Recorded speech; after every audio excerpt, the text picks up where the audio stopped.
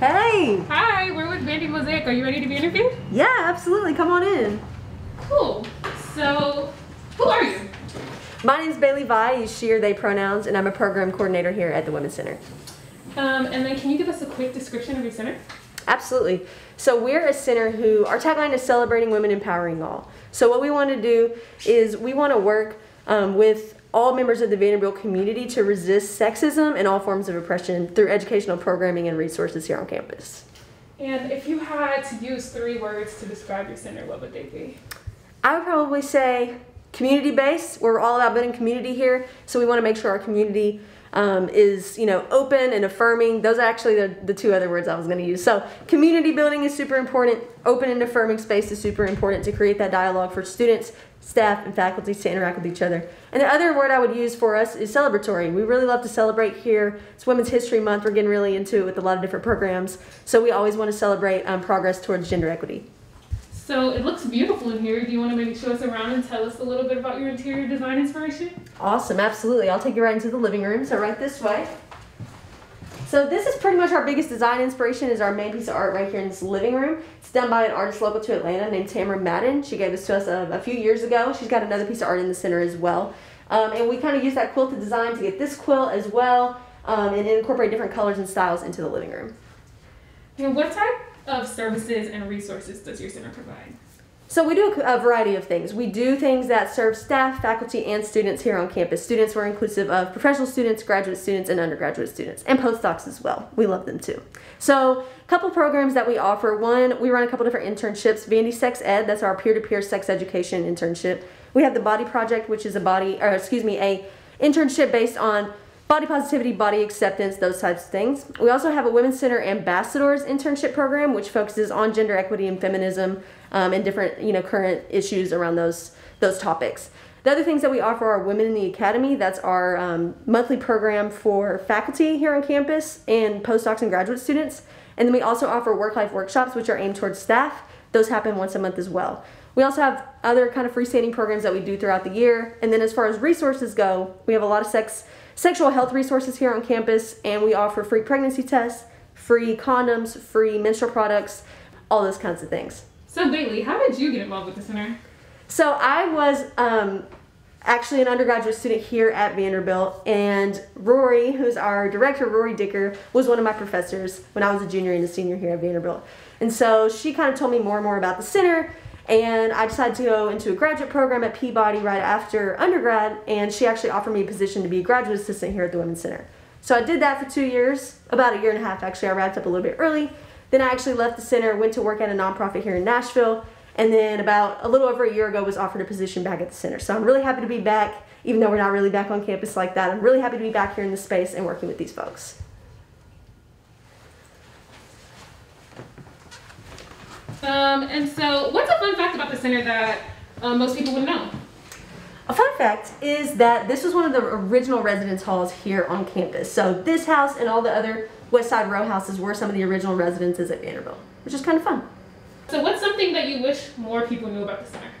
I wish more people knew about and took advantage of the free resources that we offer here on campus. So the sexual health products that I mentioned earlier, safer sex supplies, as well as menstrual products and free pregnancy tests. I wish more folks knew about that just so that they could utilize those resources, especially because they can be expensive elsewhere.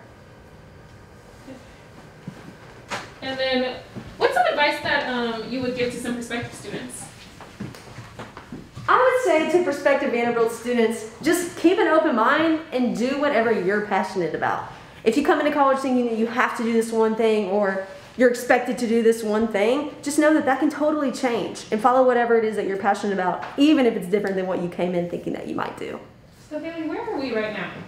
We're in the conference room, so we passed through our kitchen area. You're always welcome to come in, grab a snack, warm something up, especially during non-COVID time. So hopefully when we get back in the fall, we'll be able to utilize that space more. But right now we're in the conference room. This is where, right now we're kind of loading up some stuff for Women's History Month programming. But typically students can come in here and study, run different study groups. We'll have meetings in here and stuff like that.